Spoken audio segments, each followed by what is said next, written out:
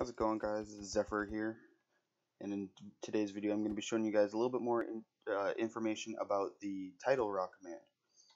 I've been noticing some people actually wanted to know how you could add a second line like I have down at the bottom there, or add more text after it. The commands do get a little lengthy, but if you're willing to spend the time to do it, then it'll definitely be worth your while. So like in the last video we did my money display, like on the bottom there I have money and then just $1 million. It was shown as balance last time, but this time I just changed it to money. And then I also have a time played there, so it counts how long the player's been playing. And if you wanted to know how to do that, it's pretty simple. I'm going to go ahead and show you guys in this command. It looks intimidating, but don't worry. It's a lot of repetition. So in this command, if I actually go back a little bit, show you guys how I did this. So think of each time where you see the curly bracket and a comma like this, kind of spacing things out. That's like a whole new section, right?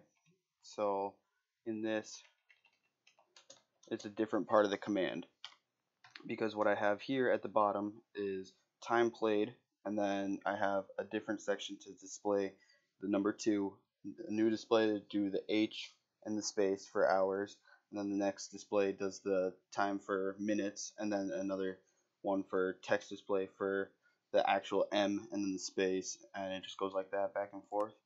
So what you're going to want to do is whatever you're going to have for your first line, you're going to want to do your text, what it's going to display as, and then you're going to want to follow with the score, and then make sure this is the star, not the multiplication sign. Do a star, and then the name of your objective for your, like mine is money.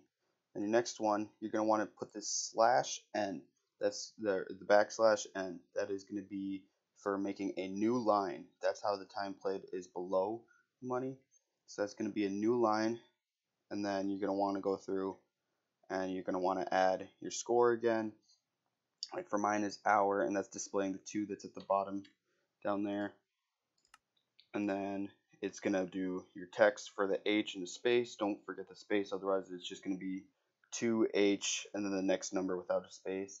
And then it just goes back and forth like that. Then it displays how many minutes there are, and it's going to actually tell you after the number, it's going to do M space, and it's going to tell you, I have a timer here, but it should have been seconds, but that's where the number for seconds is going to display, and then it's going to do S after it.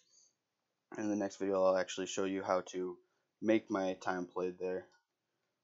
But yeah, that's basically it. If you guys were wondering a little bit more information about the title raw command for making a custom scoreboard, there you go. If you have any questions, please check the description. I have my Discord in there. Ask me any questions you need. And yeah, you guys have a good rest of your day. This is Zephyr. Peace out.